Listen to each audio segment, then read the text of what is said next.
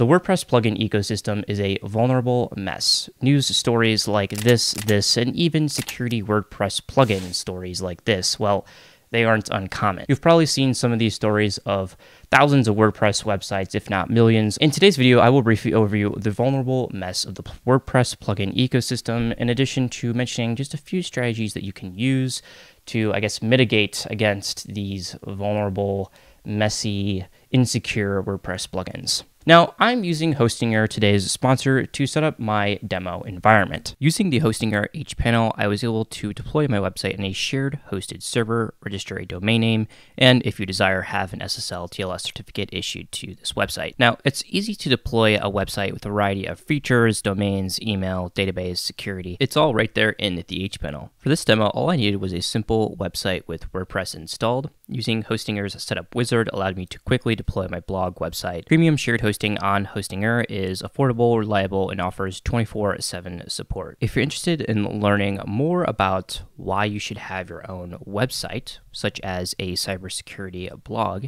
check out this video. And using a hosting platform such as Hostinger is a good option. Even though this video highlights some of WordPress's problems, taking your ideas online with WordPress, such as building a cybersecurity blog, is still the best choice. And here's why. It's easy to use, it's free, SEO friendly, and it's easy to post actual content rather than having to manage the whole back end of a website. And the WordPress core is likely much more secure than you could make a website as a noob or beginner like myself. Using the code GC7, you can get 91% off for all annual plans. It's only a few dollars a month for every year. So thanks to Hostinger for helping me out here, and on to the video. I have my sample blog website here.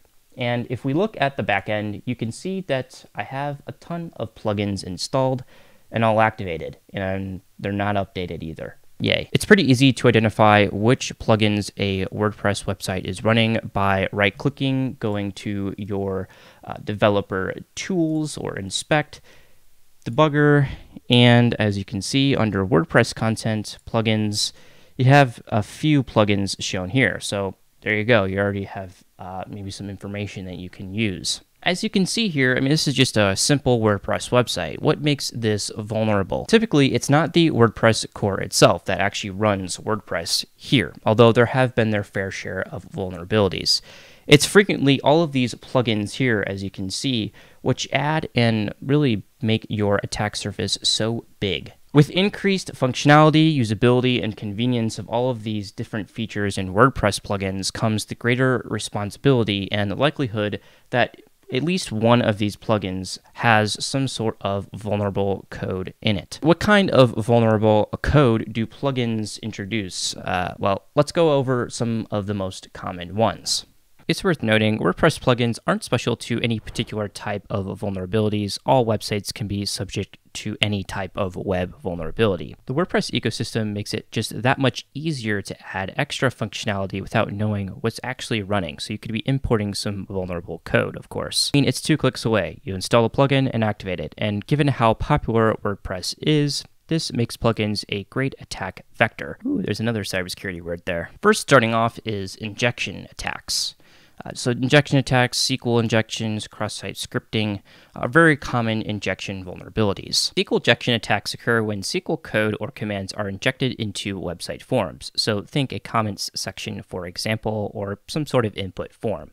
And once you submit the SQL commands, it exposes usernames, passwords, and sensitive data. Cross-site scripting, or XSS, is another type of injection attack, which usually accepts raw user input. This is typically in the form of JavaScript. When a visitor lands on this website, the browser executes that code, and of course, the malicious script is assumed to be trusted from the source. In addition, there is authentication and access control bypass. These types of attacks grant admin access or user-level access to WordPress websites through, inherent security flaws. Weak credentials exposed through brute forcing, weak password enforcements, sharing of passwords over unencrypted networks, or even just making the session IDs visible in the URL are all possible methods attackers will use to bypass authentication and access controls. Next is insecure PHP and third-party packages. So for novice programmers, PHP could be considered insecure due to a lack of knowledge and really enforcing of security controls. For beginners and newbies like me here, I could be writing some vulnerable PHP code, upload that to a plugin, and have thousands of users download that. Take this obvious simple code as an example. Now, Script Kiddie Grant wouldn't know that using functions such as exec will allow code to be executed as raw user input.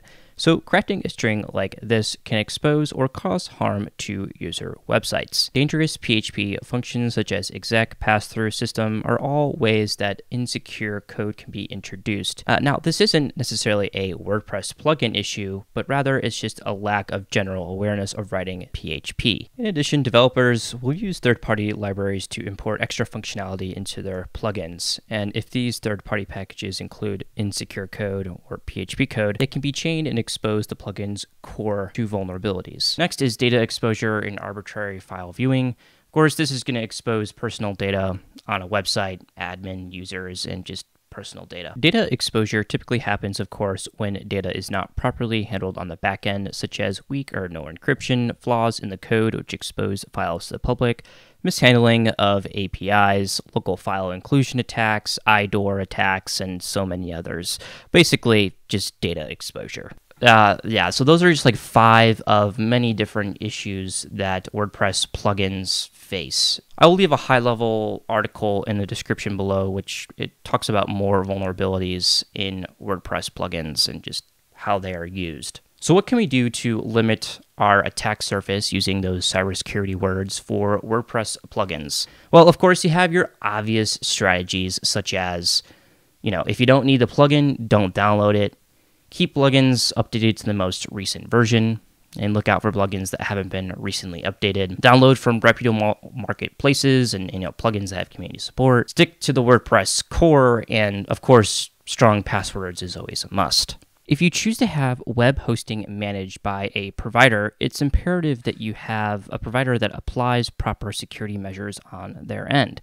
And a hosting provider such as Hostinger does a great job of adding extra security features to make sure that their website is safe. Hostinger's hPanel has a built-in malware scanner that detects for any malicious files on your websites. There is a plugins and security section, the exact topic of this video, which allows users to manage plugins effectively while providing information about keeping plugins up to date. So as you can see here, I have a few vulnerabilities and I can apply updates on WordPress. The hPanel also provides easy access to the access logs, so if you want to see unwanted traffic and prevent security issues or DDoS attacks, you can identify that. Hostinger also has a suite of server-side protection tools such as the CISO-Shin PHP hardening and various other tools. And finally, they have educational campaigns or pages dedicated to website security. So if you are going to choose a website hosting provider, Hostinger has got your back there, right? So it's really important, and you need to make sure that you properly vet the web hosting providers. Now, quote unquote, these advanced strategies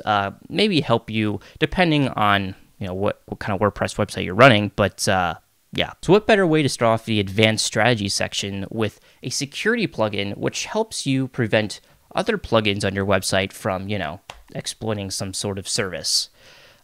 Yeah, there's a lot of security WordPress plugins that can be used, and it's sort of an oxymoron considering that you have security plugins protecting your other plugins on WordPress. Now, of course, there are different types of WordPress security plugins that one can install given the use case. We have the malware, spam, authentication, active monitoring, logging. In addition, backing up your website regularly, that's important. You can reuse another WordPress plugin to add that functionality, and maybe having an offline backup is a good idea. Another strategy is to actively scan for your WordPress plugin vulnerabilities by using some sort of database, plugging in your WordPress plugin name, and seeing if there's any new vulnerabilities disclosed. That's a good idea. It's always good to do. Finally, restricting your admin space to one user with a strong password, and perhaps only using admin when needed, and not giving out user access to anyone else is a good idea if you're running a website such as, of course, the blogs. Those are some of the strategies that you can use to at least reduce some of your attack surface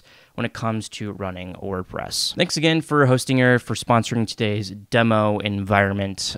Make sure to check out that video on building a security blog, why it's important.